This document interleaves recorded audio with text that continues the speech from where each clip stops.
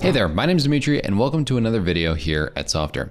In this video, we're gonna dive into how to make a marketing campaign management system in Softr. So if you go to softr.io/templates, you can actually check out all of our templates. But for this one specifically, we're gonna talk about a template that has amazing campaign planning, performance tracking and analysis, the ability to manage budget and invoices, have a bunch of different customized views, and with easy access to materials. So marketing campaigns are a collection of activities, events, and content that can unify brand experiences and messaging across multiple marketing programs over defined timelines to achieve a specific goal. And this is exactly what this template is going to help you out with.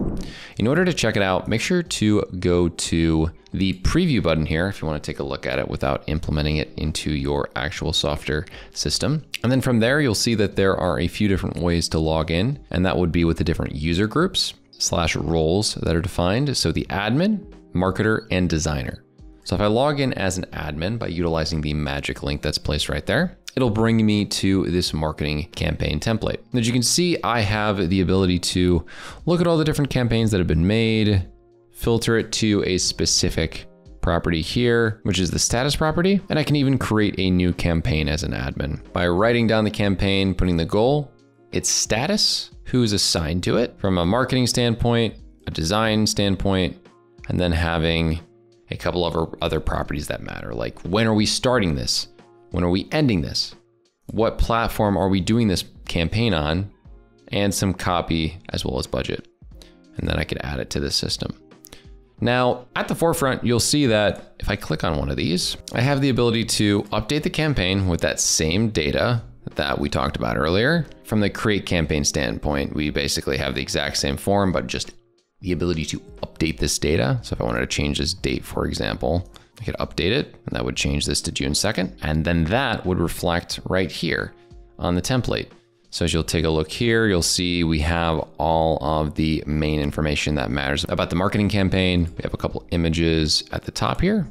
And if we wanted to, we could even delete this entire campaign by pressing this button as the admin. Now at the bottom here, we also have campaign results. So these are essentially what ended up happening inside of the campaign. What was the return on investment target? What was the actual ROI? What was our conversion rate target and actual conversion rate? Then the target number of clicks, how many clicks actually happened, and the budget. You can also update these results right here that are attached to this marketing campaign. Now, what you also can do here is if we go to the campaigns dropdown, we're on this view all page right here. But what we can also do is click on the calendar view to essentially get a view of the different campaigns that go through the different timelines here. So you can see if I click on one of these, I can then go into view campaign and I'll get put into a modal side view of the campaign right here. That's the exact same info as what you saw in the full page view, but it's a little bit easier to look at, right? It showcases the full project timeline, the beginning date and end date, the name of it. I can go and change this to a month or week or day view, right? And at the top for the week view, it'll show the projects. And then after scrolling around, when I press today, it ends up bringing me back to the date, which you can see right there is the 30th of November.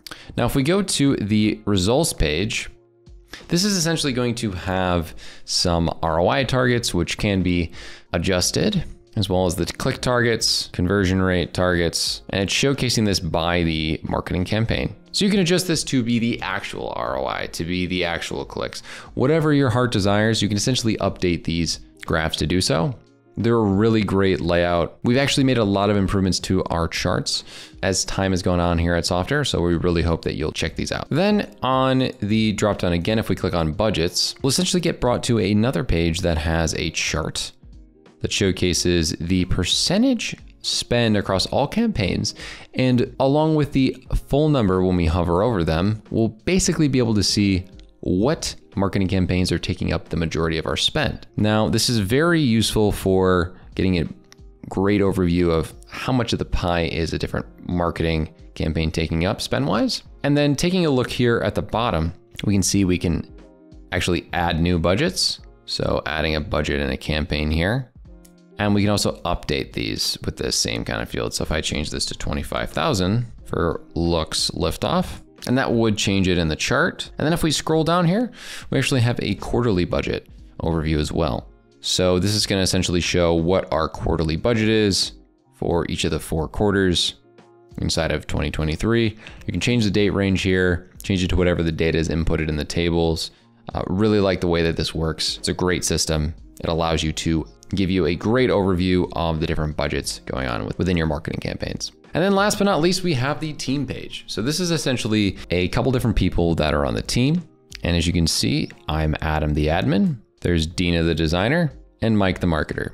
A lot of alliteration.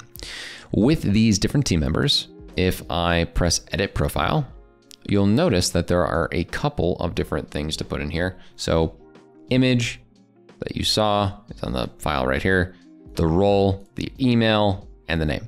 Simple, easy, quick. I also have the ability to click on the 3 dots and remove them to essentially delete them.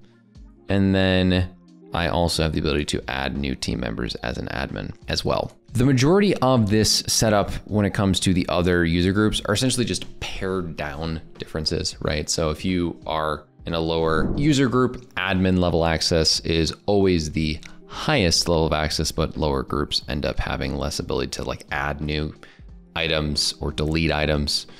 A lot of the time they can just update things so that they don't end up adding entirely new things to the system. This template does a great job of helping you with marketing campaigns. So if you are interested in checking this one out, make sure to go to softr.io/templates today and get your copy of this template for free. With that being said, thanks for watching, and we'll see you in the next one.